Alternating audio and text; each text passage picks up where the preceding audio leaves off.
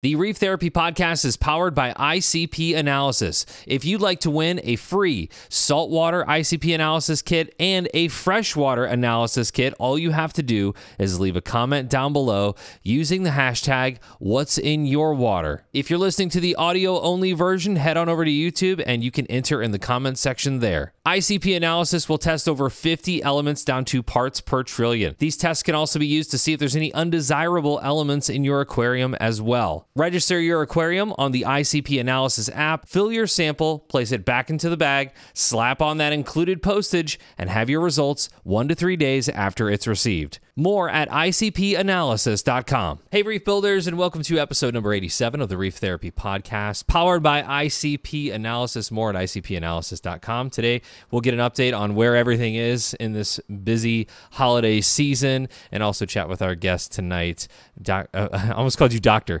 Mr. David Lemus, lifelong aquarist, formerly of Top Shelf Aquatics. There's so many different facets to you, and I can't wait to get into it. So, David, before we get into everything in this podcast, why don't you give us some of your background, how you got into the hobby, your time at Top Shelf, and then what you're up to now?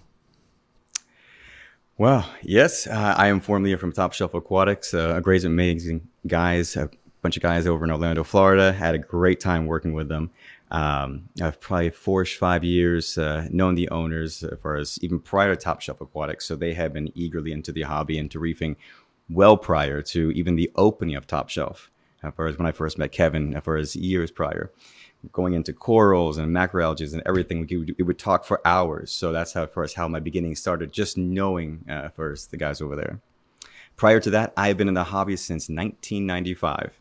And I started off with a small 10-gallon nano. I understand back in mid-90s, nano tanks were completely out of the realm of even having one, and you got a lot of flack for it. But that was my very first tank, live rock, and I used to use ocean water as my water changes and for filling my tanks. I spent some little time at Whitney Laboratories by the University of Florida, Marineland. It's a very small research facility, and it's all marine biology. And all throughout high school, I spent many hours working there and helping out. And basically, my main job was taking care of clownfish at the time and collecting eggs. It was fantastic. And since then, I have been keeping saltwater, from mangroves to reef to corals to you name it. I've been into it. So I enjoy every aspect of the hobby. So yeah, Top Shelf Aquatics is, I think, where I kind of ran across. Maybe it was just before that. I remember you and Stephanie had kind of, I think you were on a live stream or something. You were like, Bahama Lava Coral's here, Bahama Lava Coral, you're doing awesome stuff. You're doing, and I was like, oh my gosh, this is awesome. Thank you so much. And, we got to talking. I think it was like Aquashella Dallas, I believe. And I just remember you and maybe Jake. Were you talking to Jake at that one? I know he was there. And another guy from the Solomon Islands stuff. What was his name? Tim? That was Aquashella Orlando. And what it was is that I was talking to Jake, and I was also speaking with Tim Kelly. He's the one actually. Yes. He's doing the Solomon Islands. He manages, as far as I remember, he manages all the corals and hopefully clownfish that coming in, because Solomon Island clowns are by far the best. But yeah. As far as that was the first time, as far as you and I had spoken of Reef prior to that, I think. Yeah, I love one of my favorite things right now is I'm kind of like, I wouldn't say I'm a rookie, but I'm just a little bit beyond that, maybe intermediate at this point into getting into the advanced stuff. But I love listening to advanced reefers talk, and so we were at Aquashella Daytona last week or a couple weeks ago, and just listening to Chris Meckley and Julian Sprung talk back and forth, and me just kind of being a third party to that situation. I love it so much.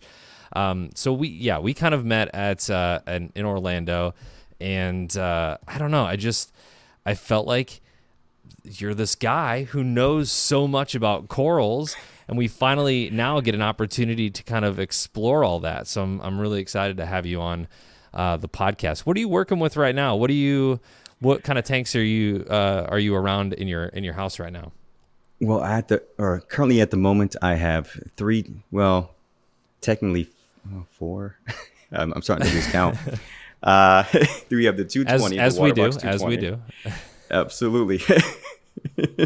I have the 220. That is just Stephanie's tank. As far as you've probably seen it, and as far as multiple YouTube videos, Instagram of Queen of Reef. But I have my 60-gallon, of course. I do work on, as far as that is my little personal tank right behind my desk for work. So even when my day gets overly long and I'm sitting there hours on it, I can kind of just take a peek behind me and my tank's right there. I also have, of course, just a little quarantine setup. We have one of the PNW's micro tank. That one is in the kitchen. It just offsets the the cutlery. And then, of course, in the backyard, I have a mangrove saltwater pond, which does pose some issues, especially when it starts to snow and get into the 30s over here in Texas. Yeah. Anything you're going through right now? Any issues that you want to vent about? Lack of time. Feel that. That's I would love to work on my tank more than I would like to admit. But at the moment, right now, I need to sit down. I need to get out in the garage. I have a hole set up. I have the rock set up, and I need to make a brand new aquascape for my tank. Because right now I'm rocking the all just basically frag wrecks and basically just a small ones, magnetic ones. The entire tank is stacked as far as like pancakes of just frag wrecks and just all the corals and wrecks. And the corals keep growing onto the frag wrecks. So all that extra growth I have to scrape off and toss out or kind of stick it to a little tiny little frag plug. But yeah, aquascaping is my next big thing. Tell me about the pond. The pond. Well, currently the pond is a Rubbermaid tote. It's 150 gallons. It was never intended to be that. I actually used a koi pond when I was in Florida and in my backyard. Since it was Florida weather, humidity is great, plenty of sunshine. So it was fantastic. I had zero filtration, which my coworkers at Top Shelf, a couple of the online guys, always laugh because all I had in there was, quite frankly, an MJ 1200. Now, if you're an old school reefer, you know about those pumps. They last forever. And this particular one I had in my garage that was going on, 16 years old. And that little pump, just put it on the side, made a little bit of flow, and that was it. So as my love for experimenting, I took a Rasta hammer and a Holy Grail torch and just put it in the mangrove pond, right in the center, just for fun, to see what would happen. Because I do have several colonies of Holy Grail and several colonies of the Rasta. So I decided, what's one head? Put it out there, never really thought very much, and all of a sudden it started growing. So between that, I would have some Scarlet Hermits. I also have a few turbos in there. A couple Mexican turbos just to get some of the extra algae. But I am currently in the midst of repotting all 3 mangroves because they've expanded way larger than their current nursery pot that I have them floating in. But as of right now, I do have 2 300-watt heaters in there currently at the moment. So that's keeping all of the temperature down. And I've made a makeshift plastic roof, which collects the condensation, collects a little bit of the heat, and all the heat, even at 30 degrees outside, the mangroves are staying nice and toasty at between 72 and 74. So I have no complaints. I'm going to insulate it hopefully over the next few weeks at the very bottom to kind of key in those degrees. And then maybe I'll throw a couple damsels in there and see what happens. One of my all-time goals in this hobby is to have a legit pond set up.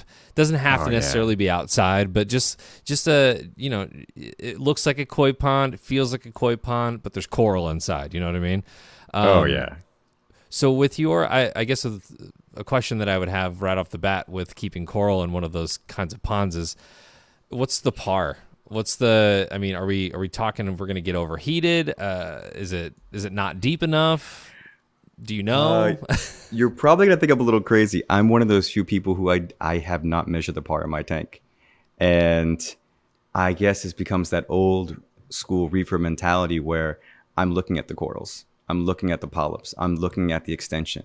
I'm even looking at the thickness of the tissue, whether it be an acro or a chalice.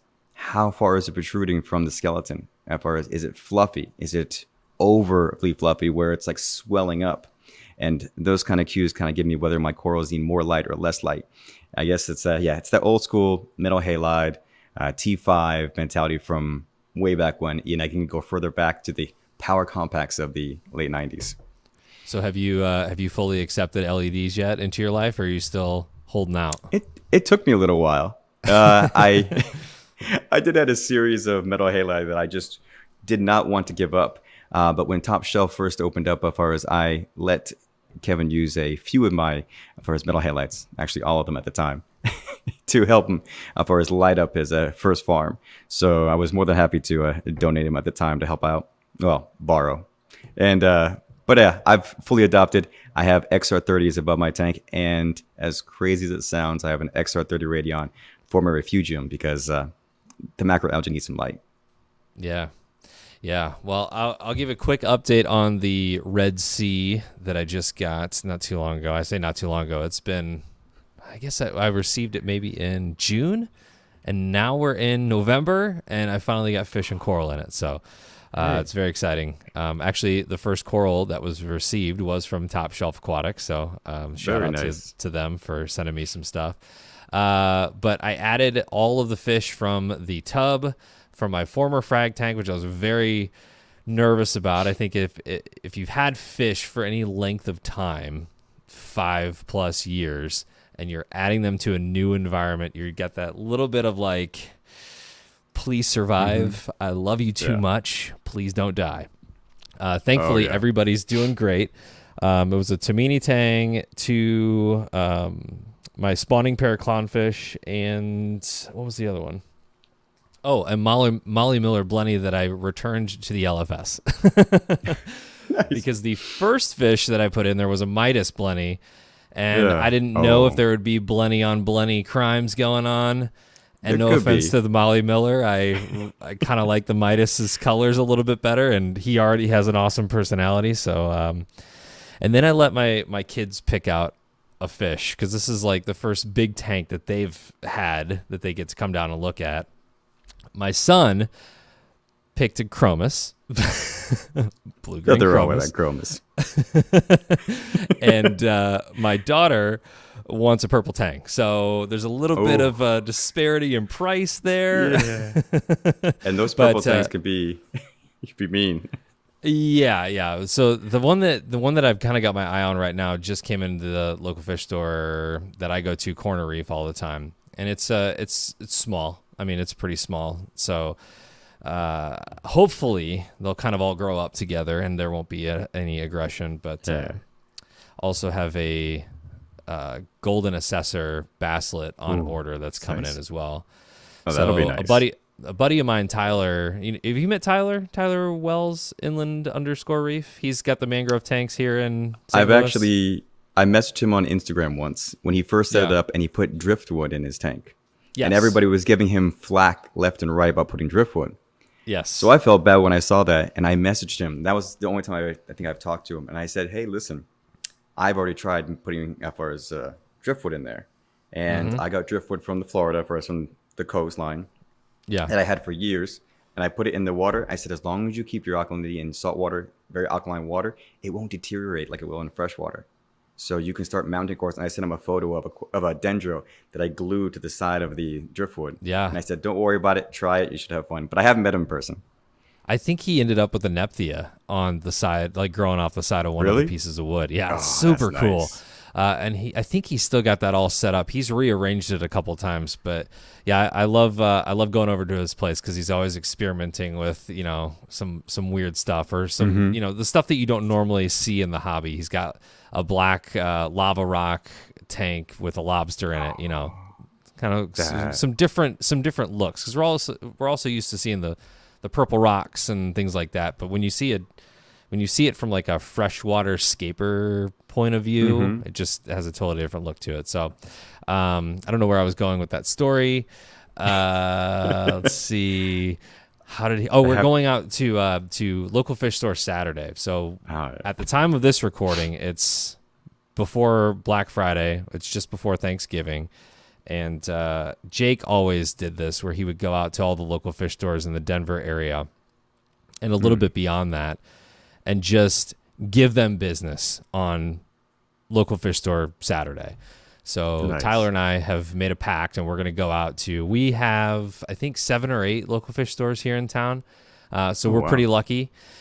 with that, because I know that if you live in a smaller town, you're not going to have that many local fish stores. So we're going to go to each one of those, and I've already got a couple things I've got my eyes on for that weekend. So the golden assessor basslet is one of them, and then the purple tang is another. And we'll see what kind of corals these guys come up with. So, but yeah, excited for that. Corals that came in. Let's see. Let me look here. Manila Spy. Got a grafted digitata. The what's the bird's nest called? It's got a weird name to it, but the Panape bird's nest, or yes, that one. Yeah. That one. Okay. Setosa, the grafted one, the dual colored grafted Setosa. I've got a flame, Jason Fox flame, just a regular green tenuous in here. The Hydnophora that they've got at Top Shelf, that Gamma Knife one. Mm-hmm. And a couple other bits and pieces here. I've got a piece of the Crystal Experiment, Jake Adams Crystal Experiment in here, which I know is, it's like a $10 frag, right? But yeah, it sounds familiar. I can't think of. Yeah, and we were actually, so Reef Builders was selling some frags at Aquashella Daytona, and I picked up the Hardline Hoaxamai, and I think the other one that I got was the Immortal Tort. So they're both in the tank. Hokey. Yeah. So I'm hoping that everything does well. I've been monitoring all the parameters like crazy, because this is probably the most like SPS that I've had this early on in a tank. So the Reef mat has been doing a great job at removing the nitrates that I've been putting into it. So I'm dosing nitrates to keep them up. I'm trying to keep them up around between 5 and 10 right now. Just to have some nutrients in the tank, and I'm hoping with the addition of some more fish that I have, a little bit more of that organic nutrient into the water. But any tips from you on this new tank adventure as far as parameters go and SPS? Well, I do have to applaud your use of, and I'm with the Reef Bum on this one. Live rock, live sand. Whereas I am never set up a tank except while I was at Top Shelf at a few tanks over there, where they use the bottle bacteria. Myself personally, in all my tanks, I have been a live rock, live sand type person. And that's actually how I start up all my cryptic refugiums, is with live rock. So I get it flown in, and I always ask the seller, depending on where I get it from, package it in water. Because when I want it to arrive, I want as much life as possible. And I understand everybody's worried about pests. And a lot of times people always ask, well, what about Aptasia? What about... as far as, hydroids, what about flatworms, planaria, everything you could possibly think of. Mantis shrimps. And mantis shrimps, urchins, sea stars. Oh, and I have had 2 mantis shrimps the last time I did it. 2 little green ones popped out of the rock. But what I do is I quarantine it. I put it in a separate tank for a few weeks, and I quarantine it, and I watch it and observe it, and I check for every little pest. For instance, like an old school trick, which I haven't heard anybody mention in probably about 2 decades, is... when you have live rock and you're trying to quarantine it, if you have little bugs, fireworms, or you're trying to get it out of a little hole, one old school trick we used to do is you take some salsa water. You just take a little eyedropper, you squirt it in that little hole where you think something's at. So you saw something that just kind of moved around weird, put it in, and the bubbles in the, as far as from the CO2, and all of a sudden you'll see a bristleworm or whatever is in that little hole just kind of sprout right out. I've had a mantis shrimp jump into my hand, and I caught it, and I just put him in a little cup, kept him in his own little tank. But as far as that's one of my biggest things. I think the bacteria load on live rock is phenomenal. So that's the way I've always set my tanks up overall. So the fact that you did that with Tampa Bay, absolutely really good.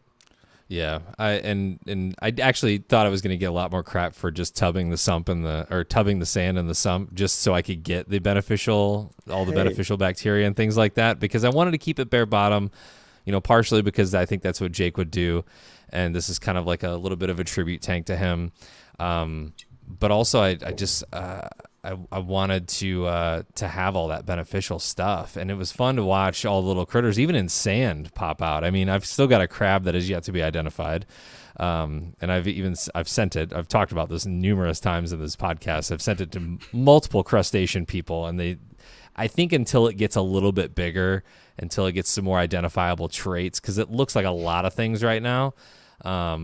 a lot of people have said maybe it's a pom-pom crab, but I don't, correct me if I'm wrong, but I don't think pom-pom crabs are Caribbean. I could be wrong on that. Yeah. Send me the photo. I'll find out what it is. Give me like 3 days, and I'll have a name, and I'll have a scientific name for you. Okay. Right? Yeah. And this is something I love doing. If you can find an odd creature that you don't know what it is, at first, even at Aquashella Daytona, at Vibrant Corals, they're trying to figure out a coral, and I was sitting there counting individual as far as spicules on the coralite, just so I knew what species it was. At first, it was Cyphastria, it wasn't Cyphastria, and then we kept moving down the line. But yeah, as far as let me see it, I love a challenge. Yeah, I will definitely send you that. But man, I was watching the latest BRS stuff. You know, they've got the 52 SE or whatever, you know, thing they're doing these days. But all the tanks that they're doing have the Tampa Bay live sand in them. And Ryan went on this whole big thing about how they've, you know, tried dry rock and trying to get the microbiome up before adding any kind of corals or fish or anything like that. And he's like, the cheat code is the sand and the rock. And I know that's something like, as an OG reefer, you know this, like you understand this already. And we go through all these beginners, you know, go through, well, should I go dry? Should I go live? Should I go dry? And they go dry because they don't want the pests. And then you go through 6 months of whatever algae pops up, and then diatoms and all the things. And I'm crossing my fingers at this point, but this thing's been up for like 2.5, 3 months, and I don't have any of that. You're not going through all these phases.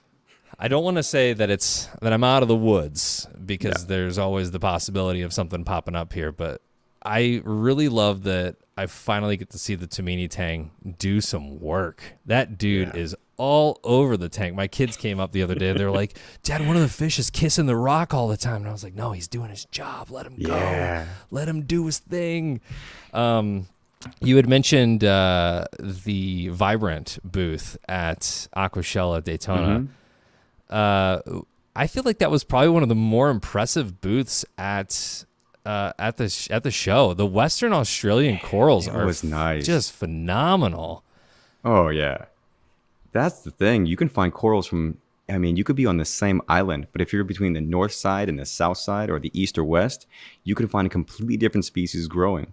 And even though the collection site, and all it takes is a little stroll up the beach down to the next location or the next reef, and you could find completely different first species. So when it comes to Western Australia, I mean, that booth was gorgeous. That Scully, little button score they had with the pinks and yellows. Man, you guys featured it already in Reef Builders. And that thing, I even walked over to Kevin. I said, how much is that one? Just curious, throwing it out there. And because I could find a room. I have room. And it's a button score. It's a little guy. Yeah, it's nothing too big. The other thing is I can't hide the fact of how much it costs from Stephanie, because she was well aware of how much a lot of it costs. Yep. Well, the thing is like I think they sold that one. I don't know if they sold it at the show or if they had a buyer already. But a lot of those, because Top Shelf is the retailer that bought all those corals.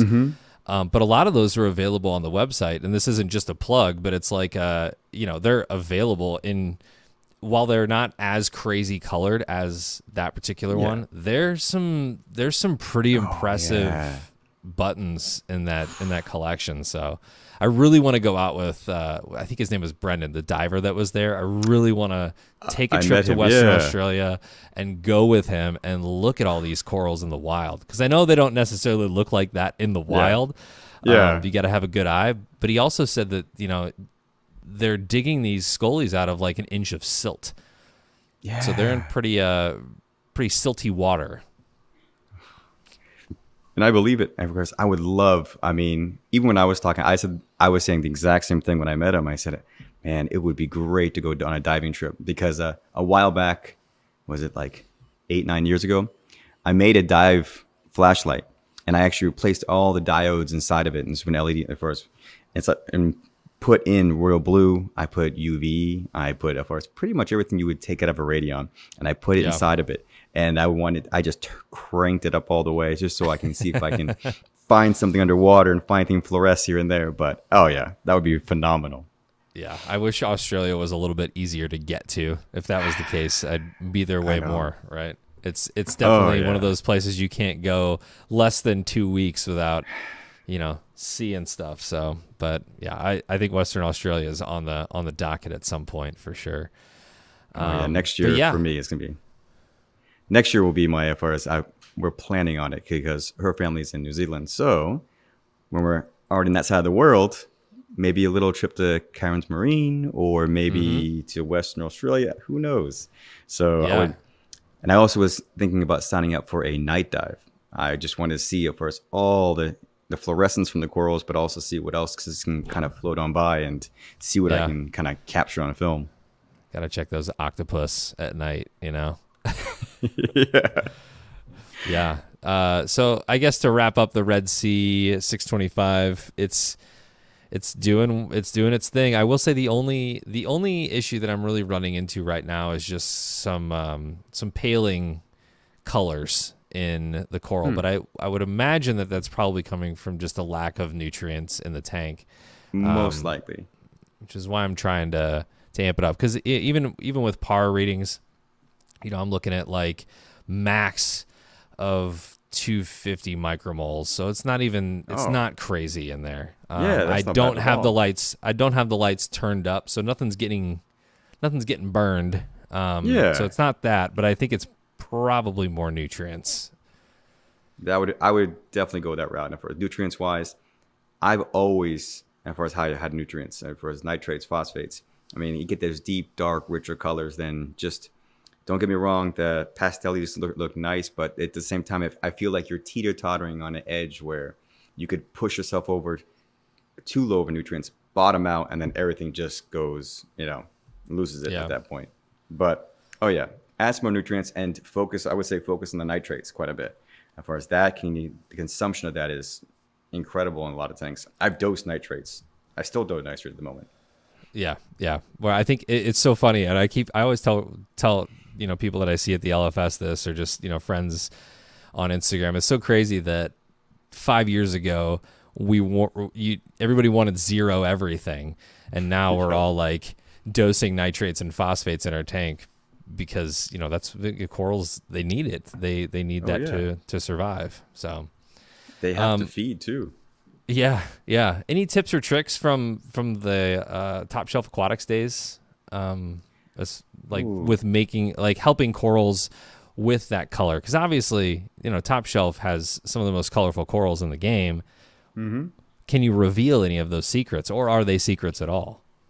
Some are secrets. Some are procedures and processes that everybody already knows. It's just how do you apply it.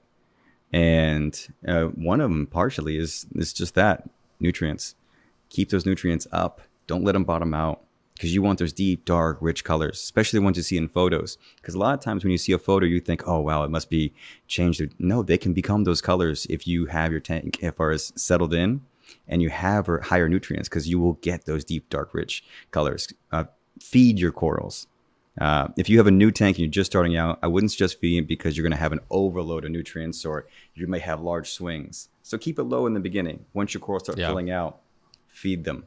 They would always feed them. And we put it on as far as a couple times online, actually several times, on adding in Phyto Feast, Rhodey Feast, adding a lot of as far as a mixture. Kevin's gone multiple times saying about Benepets, adding that to the as far as mixture as well, and just shake it up and make it into a smoothie. Add it in. Don't do it every day. A couple times a week is more than enough. As long as they get the extra nutrients, the corals need that feeding time. After talking to Taras for quite some time about Phyto and all the different, the Phytos that he cultures there now at the Top Shelf farm, it makes so much sense to add that in. Again, going back to kind of what we were talking about before the podcast started with, Salem and him talking about the natural bacteria that need to be in and present in a reef tank, and removing them through UV and antibiotics and things like that. It's like, now, okay, I get that this is a controlled environment. I get that we are trying to this is not the ocean, right? So this is going to be a different thing. However, how much of the natural much of that natural digestion can we replicate? And, you know, it's out there. All of those strains of phyto are in the ocean. And if we can replicate some of that, or at least put that on the dinner plate, you know, everything's going to benefit, right? Yeah, absolutely. I agree 100%. I mean, there are times where I turn my tank into a snow globe, where there's just so much food floating around, and I don't turn the pumps off. They just keep twirling around until something catches it eventually. And it's just a point where some people think I'm overdoing it. And then I'll check my nitrates and phosphates, and it hasn't budged a bit. And part of it is that cryptic refugium with all those sponges. And I actually don't have filter socks. I don't have a roller mat, because my cryptic refugium, everything, water enters that little section, and every sponge tunicate is doing the cleaning for me. So I have no socks to clean. Basically, my socks are living, and they clean themselves, and they just grow to the point where I'll just take a razor blade. If it's growing on the side, I'll scrape them off, toss it out, and they'll regrow, and it'll be a constant cycle. So this is the third or fourth time cryptic refugiums or sumps have come up on this podcast. Explain how you've set yours up, because in my mind, I think of Keith's, I think of Reef Bums, and he's plumbed an entirely separate vessel. It's a 60, I think it's a 60-gallon black, you know, PVC vessel with a lid on it. But it sounds like yours is actually just a section in your sump, correct? Yes. I am by day, I'm an engineer. So, of course, when I made my sump, I used a program called SolidWorks. I designed it specifically to have a light refugium and a cryptic refugium, one on each side. And the cryptic refugium, the way I've done it over the years is I've tried several different methods on what's the best growth for a cryptic refugium. And I've even tried, as mentioned earlier, a box completely blacked out, black acrylic top to bottom. And I assumed, at first, at that point in time, that if there was no light, I would get the most amount of growth, the most amount of sponges to kind of come out of there. Unfortunately, I was wrong. That little, as far as bulkhead, with just drizzles of light, a beam of light shooting in onto the rock, just enough where sponges, tunicates were gathering in that little beam, and it would just explode from there. And then as the further away they got from that little beam of light, the less growth, even though it was still a great cryptic refugium. So now what I do now is my current one is set up to where I have a small slit where the water enters from the light refugium, the macroalgae. And that small slit is more than enough light to illuminate the entire inside, because it's all white acrylic, so white reflects the light all throughout the entire cryptic refugium. And I get just enough light where I'll get growth of sponges everywhere, on sides, on the rock, whereas you name it. And it's also home to a little marine beta who's down there. Oh, really? Who hangs out. Yeah, he was an accidental purchase from somebody else. And I said, I'll take him. I'll put him in my sump. Healthy, eats everything in the world. Never really thought about having a marine beta. I love rare fish, from Ventralis anthias to my golden pair of angels that I adore. But yeah, he's down there creating lots of waste, helps out quite a bit, and he loves his cryptic zone. So I think we should do a whole episode on sump fish. Yeah. The fish that have been banned to the sump for whatever reason. I feel like most of them it's because they're problem children, you know? Yeah. He was a rescue when the local fish stores said, no, we don't really need any marine betas at the moment. We're full. And I'm like, you know what? This guy is, he just follows you around the tank. He's by himself. I said, I'll take him in. I have a nice little place for him.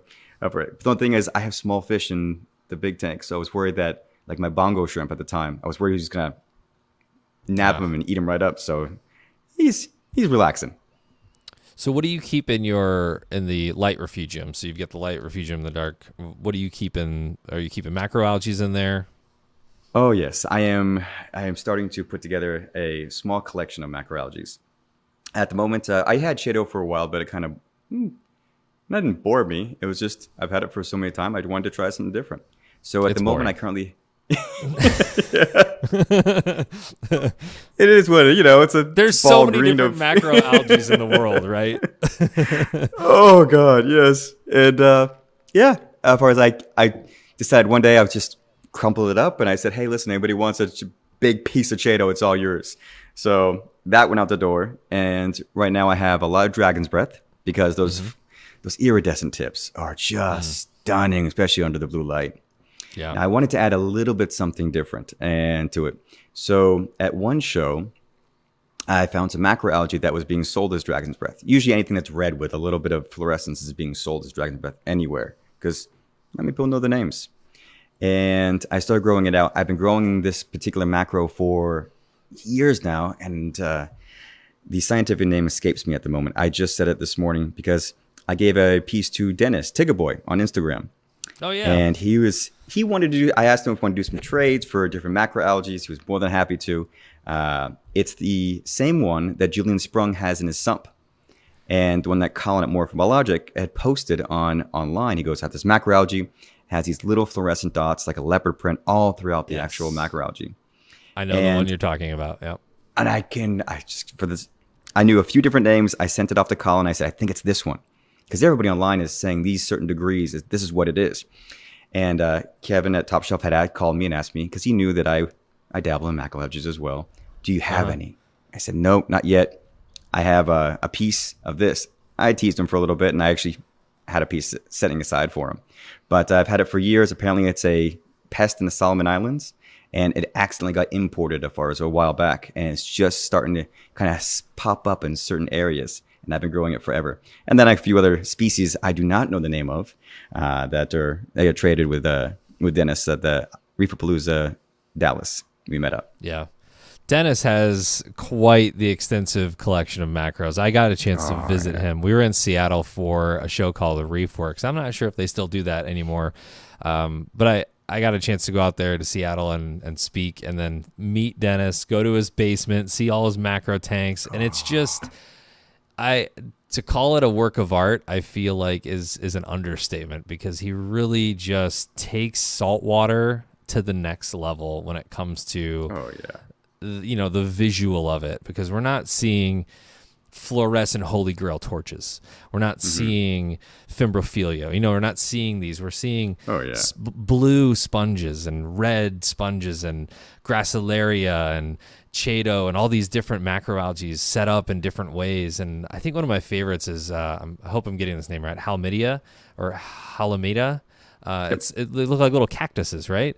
So cool. The formation of these algae is just stunning. So I've had a macroalgae tank in the past. I do not have one currently, and I miss it because it's like one of the easiest things to take care of, because it's a nutrient control farm, right? Oh yeah. So they're all doing the dirty work, and you're gonna have to be dosing some nitrates and also like chaeto grow and iron and all of those things too. But that speckled algae that you're talking about, kind of making the rounds right now, right? It's like the next hottest macro. It is one of the hottest macros out there. I mean, unbelievable. But I actually got a little extremely nerdy when that came out, because everybody was calling it by a certain scientific name. And this is probably the nerd in me, but I looked at the name. I knew it was wrong. Looked at the species. I knew it was wrong. So I tracked down the professor who discovered it in the ocean over a decade ago. And I emailed him. I said, hey, is this your macroalgae? Because everybody's calling this. And I called him. I left him an email at the same time. Unfortunately, he didn't get back to me just yet. But I really wanted to know the species just to prove that it was something different. But it is a gorgeous little species. And then Julian, that he already picked out a name, found the scientific name, he's correct. It's just that depending on what light you grow it in, it can grow either more condensed, or the leaves can be spread out, depending if you give it more blue light or if you give it more white light. Because I've grown it in the mangrove pond too, in the sun. See, that's the thing is hobbyists have a tendency to ask other hobbyists. And sometimes we just need to ask the scientists, which is what you did. So congratulations on that. I would love to see a photo of how your sump is set up. I feel like a lot of people would probably find that very beneficial. How many gallons would you say it is? Because in my mind, I'm thinking, okay, if you've got a marine beta in this section of your sump, it's got to be decent size, right? It's a good size. The beta isn't that big. He's a small little guy. But I'd say and it's funny as it sounds, the sump I think is bigger than my tank. It's somewhere around 60 some odd gallons, just the sump, 60 to, my tank right now is a 60 cube. And of course, plan to be upgrading it to for us down the road, but moving to a different state and setting up shop is, make sure the house is right and tanks are right and Yeah. the water change Yeah. station. Yeah, for as I'll be upgrading soon, but I think it's about somewhere between 60 to 70 gallons is the sump, and then the tank is 60 gallons. Yeah, I feel you on that. Your sump is like a sump. Having a sump that's bigger than the actual display. Yeah, I don't know why. I like knowing that. It feels good like, to know that you could probably add on another tank at some point, right? oh, that's the whole point. That was my mindset. I'm like, I'm gonna get a bigger tank. I'm definitely gonna get a bigger tank, and then that's gonna be. I'm already set. Well, let's talk about some of your favorite corals from different regions. Maybe you've got some selects out there that you like, or some you had suggested maybe doing favorite corals past, present, and future. What would those be for you? Wow, there are numerous corals. If I would go to an iconic coral that we don't keep in the hobby, but the coral that got me interested in marine biology, that got me interested in reefing, interested in corals, was the elk coral that was in the Caribbean. Just those, I would see those large on TV, just magnificent structures that were, gosh, like 20 feet wide, 20 feet high. They're just enormous branches. And I understand the fluorescence isn't there, but when you're a little kid and you're watching Flipper when it's a little kid and you see those corals in the background, I was just like taken back. I was like, what is that? What is that growing? Is it alive? Is it a plant? What is that? So that's how that kind of coral love began. So I always have a soft spot for that. Also for like mushrooms, of course, Ricordia in Selma from Florida. Having Ricordia in my tank has always just been one of those corals I have a soft spot. St. Thomas I love as well. Always, but now I'm more of an acro guy. So I have a lot of my Acropora Microlades, Acropora forest. Hyacinthus. The Hokia. That would be a nice coral to get next time as far as the hardline Hokie. That would be something I'll keep my eyes out for. But I have a lot of the top shelf piece of courses as well. We have the Splice. That one's a beautiful piece. Always have a big soft spot for acans, for as well. Micromusa, the Lord Hadoensis. Those things are absolutely beautiful. Or Micromusa acumensis, that one, just a smaller Micromusa. The ones that original micros from way back when. Yeah. But right now, sticking with a lot of acros, but in the future, hopefully get some NPS. NPS, for some reason, the Blanophilia. It's a dendro, very similar, just not as colorful, but just something about it. It's a singular polyp. You never see anything grow out of it. And it just, it's just one of those corals I can see from time to time and just know it's something different. Yeah, at first, but sometimes you'll have ones that have a little bit of pink and a little bit of orange strips. Those are the ones I look out for. And these little white dots from time to time that kind of come out. But those are, absolutely stunning. But there's not many corals I do not like. But right now, Acropora. Of course, I do have a big spot. Mainly for, you've probably seen it on the Top Show website, is the Rainbow Sherbet. That coral is been around before Top Shelf existed. That was in my tank when Maricultures first came in, and no one thought Maricultures would survive. Everybody just said it's a horrible idea. They always die. They discolor. They brown. So I was determined to keep that one alive. I got it on Christmas actually, and got it probably about 6 years before Top Shelf ever opened. And I sat there and I said, you know what? I'm going to keep this alive no matter what. So I tested my water changes, everything possible. Even kept the little banded acro crab inside and left that little girl in there forever. And after a while, it just became a beast. It grew no matter what. A beautiful table. At the time, you couldn't find tables. Everybody wanted to have a table to aquascape with. And that coral right there, which just has a special place because for over 2 years, I fought to keep that coral alive. To the point where when Top Shelf first got their first piece, I was cleaning my tank. And at the time, I called it fragging. I knocked a piece about yay big, about as big as this microphone, off. And I gave it to Kevin. I said, hey, listen, broke it off, keep it. If you want to grow it out, go for it. It's got burgundy polyps, burgundy kind of base a little bit. It's a little pearlescence to the front. And it's got a green as far as when it actually starts to encrust. So that coral has a very close part to my heart piece because I spent so much time and effort keeping it alive. Yeah. So what was some of your tactics? Because I feel like that mariculture thing still exists. That stigma still exists. It's like even my local fish stores will get in maricultured acro, and you're just like you're rolling the dice, or that's what it seems like. But if there's a tactic that you use that we could all learn from, that'd be awesome. When I'm looking at any kind of maricultures, and I want, because that's some of the exciting part. I still love it to this day to find a mariculture or to find a wild piece, even though as far as, something brand new, you never know what color is it going to be, what shape is it going to be. Is it going to be a bushing core where it's just going to bush like so, or is it going to be plating? How tall is it going to take into a crust? Is it going to be? I mean, there's all these questions that go through your head, and that's like the part I love about finding maricultures. So what I look for is, obviously look for polyp extension. If I'm looking for find a coral that's lighter in color, kind of bleached out, I'm going to put it in slightly lower light, just to let it kind of slowly regrow towards the side of the tank. Of course, I'm not necessarily on Fragrax, but just kind of side. I don't really put it on the sand though, because a lot of times sand is where your lowest flow is. And especially with an acro mariculture, when you're just getting it in, I like to put it under a nice medium flow, because they still need that exchange of nutrients. They still need that, that extra flow to bring, as far as, carbonates and calcium to its skeleton so it can regrow, so it can heal. And of course, on top of that, my nutrients. It needs food. It doesn't, especially if it's bleached, it doesn't have that symbiote for as, zooxanthellae to help boost it up. It's lost it on the way and travel. So I will try to get some of those factors to kind of keep it, to kind of slowly bring it up and slowly grow it. I'll even turn the pumps off, and I've even, pipetted, coral foods to it, just to give it that little extra chance to consume something to regrow its tissue.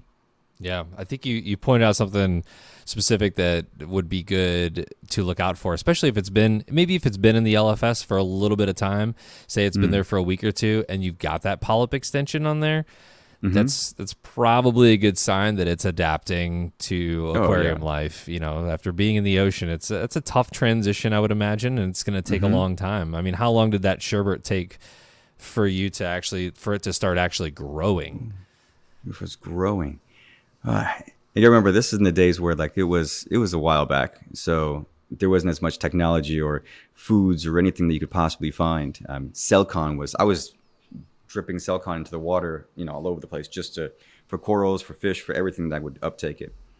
And it probably took me about a little less than a year, and then all of a sudden, almost a year, around Thanksgiving of that following year, it was when it finally started having these little growth tips.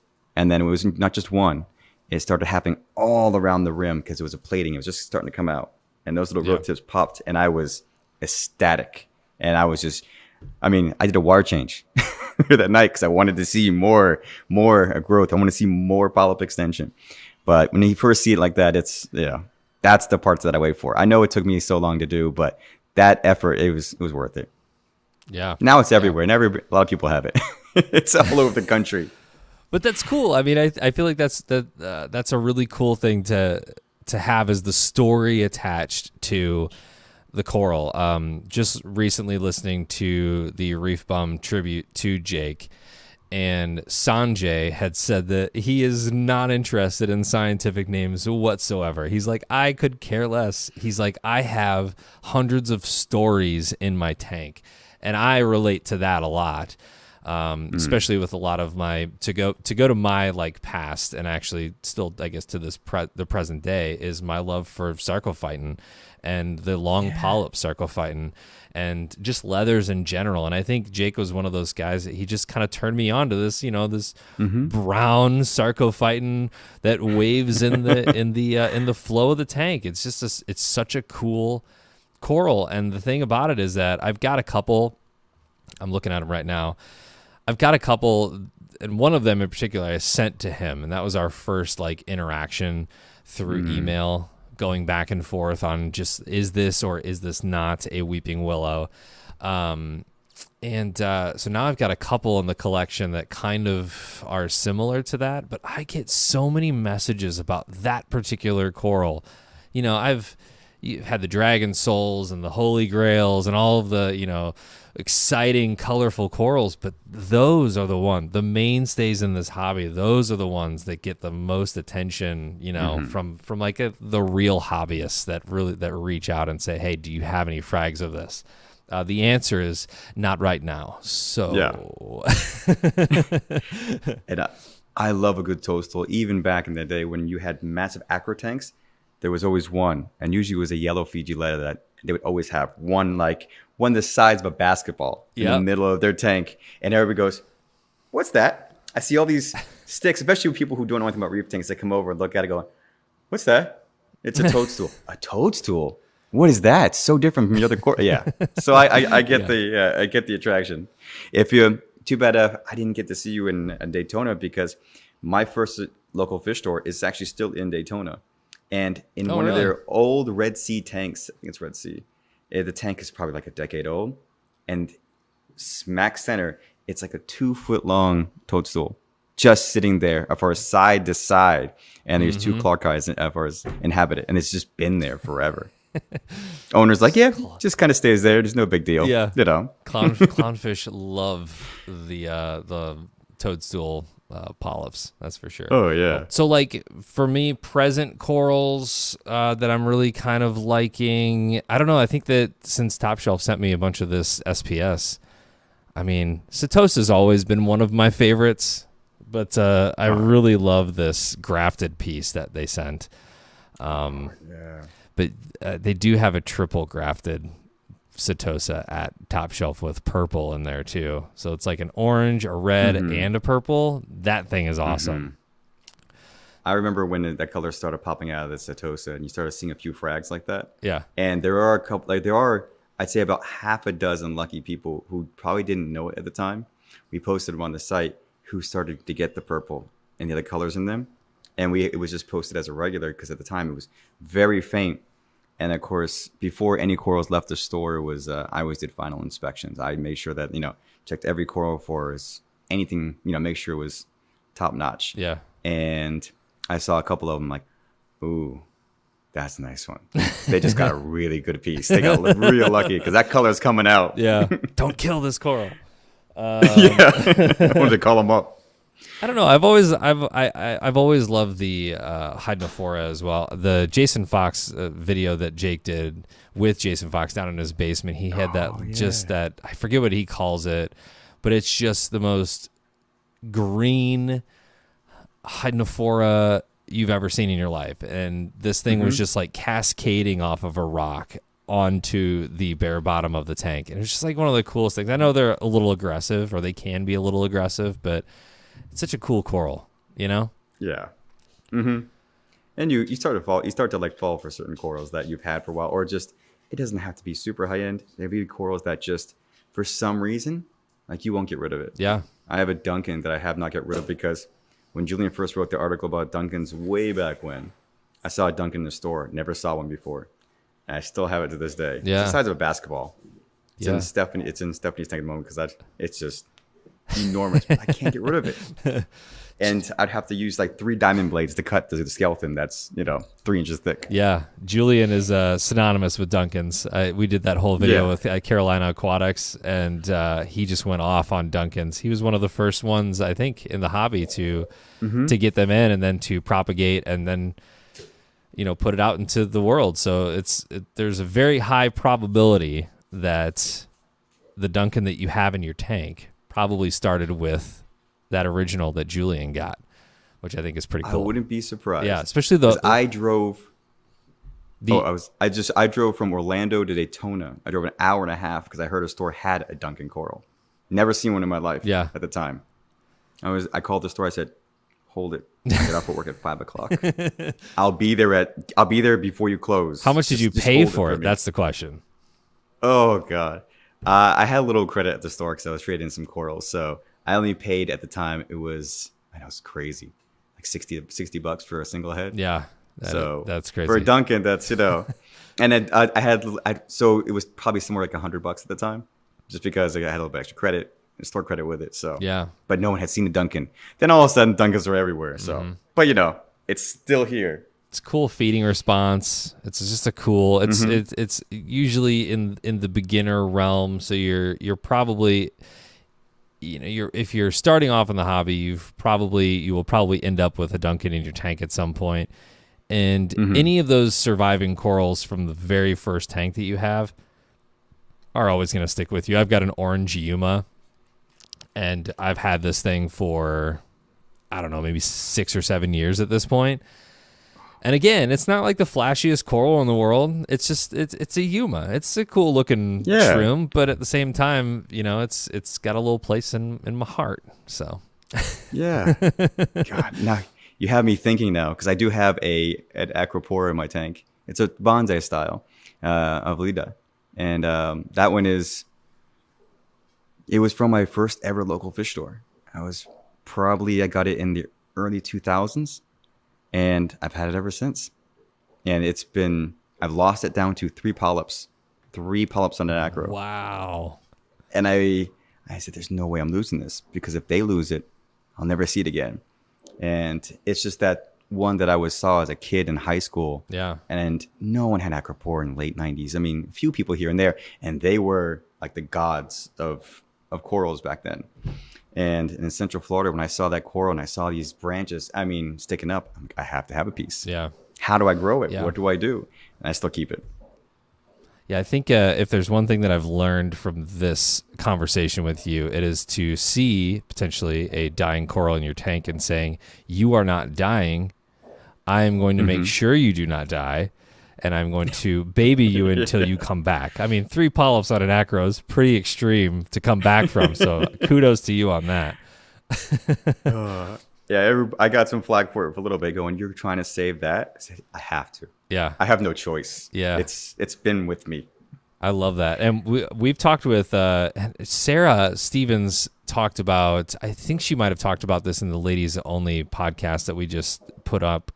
About how they were triaging corals with aminos and doing amino baths in Florida for the reef track. And I think that might be something that we could adopt at some point in the hobby if that's not already starting to happen, but just giving 15-minute heavy amino baths on ailing corals so that we can, kind of triage them, give them those aminos that they need. Yeah. But she used AcroPower from Julian, and Julian was telling the story about how she randomly called up one day and was like, I need a 5-gallon bucket of AcroPower stat. It's like, that's a lot of aminos. Sure. I have one laying around here somewhere. Yeah. But even Julian was talking about how he was surprised, and he's one of the godfathers of this hobby. And if he's surprised, that's something that's a little bit more cutting edge. So I don't know. I think that's cool, and I will adopt. Absolutely. No death in my tank from now on. If I see something going on, I'm saying you're living. I'll get you through this. Yeah. Nothing wrong with that. I love that mentality. So what's a coral that's obviously you've had a lot of success. You've been in the hobby for a long time. So do you have a nemesis coral? Do you have one of those corals that you just you fight with every single time? I used to have a bad nemesis. Xenia used to be my nemesis when I first started out. Not because it overgrowed, just because it melted. And as far as I would have all these other corals in my tank. I even had one, this is like late 90s. And it was a nano tank, and I was sitting there. And I had this little green slimer was growing. I'm like, oh, I have Acropora. It's growing. Look at this. I have Xenia. It's not growing. And that was my original nemesis. But now moving forward, I am looking more towards some NPS, because I would love to get back into NPS, and because that is a whole other realm of feeding, keeping corals alive, and that's something as far as that was soon to be my nemesis, because I know there's a lot of challenges associated with keeping constant feeding, keeping the water clean. That's gonna be my next one. Yeah. There's what aquarium is it? That's a public aquarium, and they have a giant NPS display tank, and it's just sun corals and non-photosynthetic gorgs and things like that. It's just really, they have some. I forget where it is. There's some blotchy Antias, I think. I've seen an article, but I can't remember which aquarium it is. We just did. Levi just did an article on the Chromanepthia. It's really colorful MPS. I forgot the name of these. Carnation coral. Carnation, yes. Yeah, the carnation. And as crazy as it sounds, every time I've talked to anybody who's gone over to Indo for us, and they've actually seen them in the wild, I've talked to a couple of divers, and they were everywhere. A couple of collectors back in the day, and they said they're just growing. They're literally just thousands on a ridge, and you just see them just swaying back and forth. And those ones those are gorgeous. Yeah. But there used to be somebody on Nano Reef who used to keep them. I don't remember. He had an article. I'm not sure it was Reef Builders. It was a while back, and he kept it. And he had the tank feeding. His name was Uriu, Uruu, I believe is his screen name. Mm-hmm. And he had, I believe, a couple of rhizos in there, just very large dendros in so many words. And between that, sea fans, he had all those things in the tank. And those things were absolutely stunning, the carnations. And if you're lucky, you'll find a carnation crab.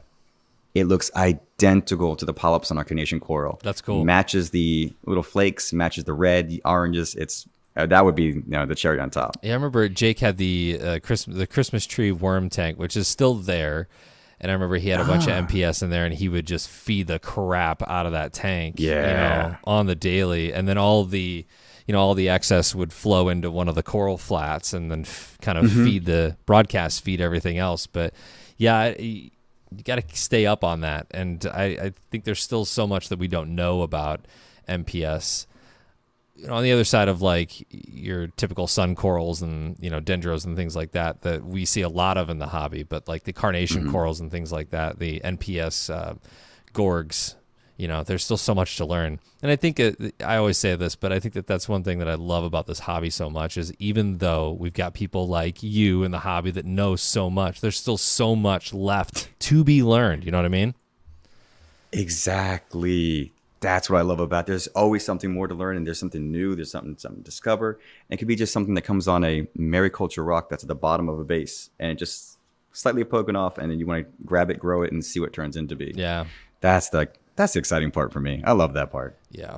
If I had a nemesis, I would say it's actually Micromusa right now. The Lords, formerly known as the artist, formerly known as Acans. Yeah. There's so many different color varieties. Searches. Yeah, there's so many different color varieties of those guys too. The rainbows, and they're also. I think my favorites are probably those pink pastel-y ones. Not so much the bright orange and the bright blues and reds, but like the pastel pinks and the pastel blues. I just love those corals so much, but. For me, they've always done it. I haven't tried them in a while because it's one of those things where I'm a little nervous about it. I'm a little nervous getting back into it, but they might do well at this point. I don't know, but you get one of those rainbows and they revert back to orange. They get huge, orange and red, huge polyps, right? Huge fluffy polyps, but they just go back to orange. And then one day, you get so excited. Yeah, then one day they just get some sort of infection or something and, start to deteriorate. And I can never explain it. And that's kind of scared me over the years getting back into them. So I would say that's my nemesis right now. Do you feed them at all? Yeah, I would target feed. 'Cause that's a great way to get nice, super healthy, fluffy polyps so far as is on any kind of a forest micro. Just constantly feed. They love to eat. Yeah. For those, I would usually do just, so I feed frozen frequently for the fish. So I would just take a little bit of mysis and, pop it right in each one of those mouths, and perfect. Feeding response is good. So, but yeah, that and acros, I think are still a little they're one of those corals that intimidates me, I guess I should say. And I've had them before. I had a Disney for a long time and loved that coral so much because it was fun. It grew well. I think out of all the acros I had, it was probably one of the easier ones, the more hardy ones. But I don't think I ever really had a tank that didn't have like a frag rack. Acros do so much better when they're hanging off the side of a rock, or I built little PVC risers, and I would stick the acros on the end, and just to get them up in the flow. and that seemed to work really well too. So that's really good. Yeah, but now that I've got this tank, I've been like gluing them on the side of everything, and while I don't have any, well, I guess I have a couple acros in there right now, but yeah, I've just kind of like glued them to the side, and hopefully we'll see what they do here in the next. You have the knowledge. I've watched the Bahama Llama videos to the reef, to the transition to reef builders, and everything you've done in between. As far as I think you have the knowledge. As far as just take that first step, and as far as add more acros, or I should say second step, because you have a couple now, and because it becomes an addiction. As far as you start getting more, just like you do with any LPS, NPS, because they do have that stigma of acros are the hardest things in the world to keep. Well, as far as it's nothing like anything else. Of course, you have a little dirtier water with some LPS. Okay, now we have some acros. Let's clean it up a little bit. Let's maintain our alkalinity, calcium, and magnesium, as far as a little bit more as well. Yeah, and it's not too bad. And you actually got it right. Add more flow to it, and you start putting them in up into the flow, and now they're growing as far as, and they're sustaining themselves better. Sure. As far as I shouldn't see any problems with it at all. Okay, I'll email you with problems when I get them. What's I'm just out of curiosity and for my own like personal adventure here. What are you dosing in your tanks? What's your dosing regimen look like?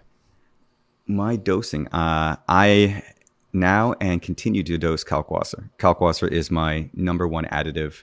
I've been using it for 20 years now, I could think of, to the point where, yes, I do have a kalkwasser reactor, and because I've been in the hobby long enough, I said I deserve one. So I bought myself a nice Geo reactor, because prior to that, even in the college days, my way of dosing kalkwasser was a Taco Bell cup.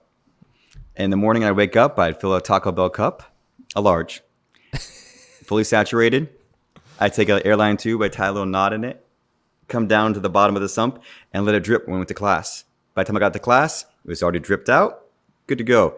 That is going to be the first one. And then at the end, before bed, I would fill another Taco Bell cup up, full of kalkwasser, fully saturated, and let that drip during the night while I was gone. So when you don't have the funds for the nice fun equipment, you make your own equipment. Yeah. And I was joking about that with the farm manager at Top Shelf when I was there, and I told him Taco Bell cup twice a day. What about you? He goes, oh, green tea, Arizona, 1 bottle. Yeah. He's like, you know exactly what it is. At least you know that you're not going to overdose, Yeah. There's only so much we can put in this tank. So there is also no excuses for not dosing kalkwasser in your tank. I actually we did a little reefers code here in St. Louis. Actually, today this happened. But we've got a couple good groups here on Facebook, and I just popped on and I was like, hey, anybody have any calc stirs laying around that they'd want to sell? And a guy reached out and he said, hey, I've got one. I'm not using it. You can just have it. So it's in a Vast Marine calc stir. It's a really nice one. It needs a new motor, which is fine. $25 off of their website, and I'll take a $25 calc reactor. But yeah, I'm super excited about that being kind of the main dosing that I've done, because I've done 2-part in the past, add the magnesium, all the things, and I could see myself getting into some trace elements down the road, but I think having that kalkwasser should be a mainstay in most people's tanks. I don't know did you ever see that Chummingham's Reef episode that I did with him up in Chicago? He's got this 450-gallon tank, and it's just filled with acros and just filled with, and the only thing he does is calc. That's it. Oh yeah. Yeah. And that was part of the reason why I started dosing it a while back, because there was an old store that closed down in Florida, and they had the tank running for 30 years or so, and there was only 2 corals in the tank. There was Blue Ridge coral and a toadstool. If you remember Blue Ridge. And no, it was a softie though. Okay. It was a encrusting xenia from the Caribbean. Okay. And basically they met in the middle, and they just fought the entire time. They just kept growing upwards. And all that guy dosed was just kalkwasser. He goes, I haven't done a water change in over a decade. Wow. I just doped kalkwasser, add some top off, and that is it. But the thing that got me the most was in the center, right between the corals met, it was about 6 inches. Extremely old crocea clam. Stunning colors. The greens, the turquoise that were on the mantle were just gorgeous. And I said, what do you feed? And I'm like, oh, I just kalkwasser. And he brought this old book out from his office, and he goes, look at this. It was all in German. Kalkwasser. Yeah. Opens it up. This is what I dose right here because this guy doses it. I have no idea who it was or the book. I couldn't read German, so apparently he could, and I just followed it ever since. That's awesome. Yeah, that's great. So yeah, that's gonna be my main dosing here once I get that all set up, because you get the pH boost on that too, and it's nice. Oh yeah. So I love it. Well, if we're up over an hour at this point, again, I say this to everybody, I feel like we could probably go on for even longer and just talk corals. You finally have a day off tomorrow, which is fantastic. So yeah. Oh, I'm excited. I'm sleeping in. Otherwise, I'm gonna work on my tank a little bit. I have water changes set up. I got water already set aside to mix. So I'm excited. I'm gonna sit back, relax a little bit, and enjoy my final day. Because as of right now, I'm a sales engineer, so I'm constantly traveling throughout the entire state of Texas, meeting large facilities, manufacturers, design, and so forth. And so I do design and I do engineering sales at the same time. So it's a lot of work. Yeah, for sure. Well, is there anything else you want to talk about before we head out tonight? I could go on for hours. I mean, there's not a topic I don't stop talking about when it comes to reefing or anything. But I'm happy to save it for another time. That's no problem. For sure. We'd love to have you back. That's for sure. Well, I want to thank you for joining us on the Reef Therapy Podcast. If you've got any questions for David or myself, please post them in the comment section below. I want to thank ICP Analysis for being an awesome sponsor. More at icpanalysis.com, and we will see you in the next one. See ya.